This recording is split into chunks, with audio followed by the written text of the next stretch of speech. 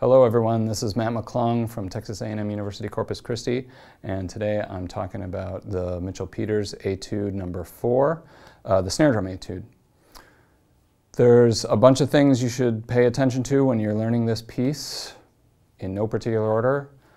The rolls are sometimes tied and sometimes not tied, and when you're playing it you need to make a difference between those two things. So if the roll is tied to a note, it should connect to that note and end with a little button, a little extra hit. If a roll is not tied to an ending note, then you should just lift up your hands. The end of that roll should just be like a breath. It should just stop, no button on the end. There are lots of flams and roughs, 3-stroke roughs and a couple of 4-stroke roughs in this piece. You need to make sure that you're making a difference between those things. So your flam should be nice and crisp, a little looser, a little wider than marching flams, right? Marching flams are really close together, the sticks are almost hitting the drum at the same time.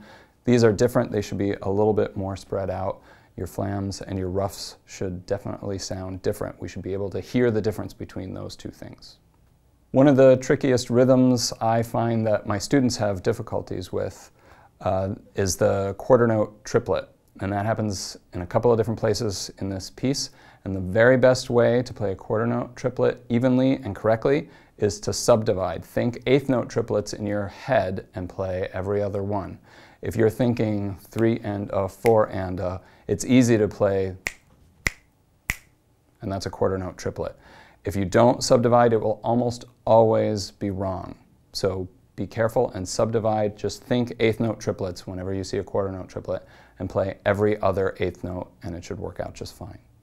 Dynamics are really important in this etude. Of course, they're important in every piece you play, but some people tend to leave that out of snare drum etudes and just play fast and loud.